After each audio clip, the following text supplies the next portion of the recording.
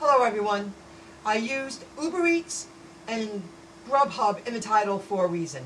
I want to catch attention, and those are the two that I've been working for in the past few weeks more so than the rest. Here's a suggestion to UberEats and GrubHub, or all the other food delivery gig app companies, your social media managers. Hopefully someone's watching this video, can pass this along.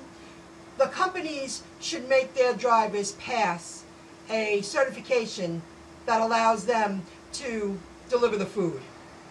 That would get rid of the junk.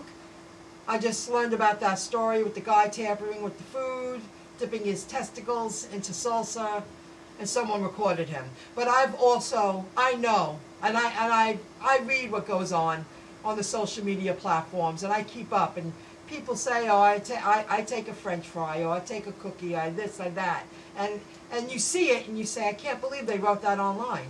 I can't believe they would even want someone to see that.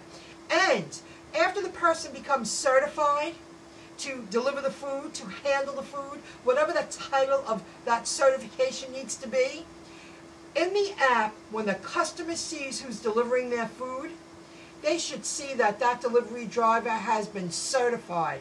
Not just a background check. All companies do a background check, but certified to deliver that food to them.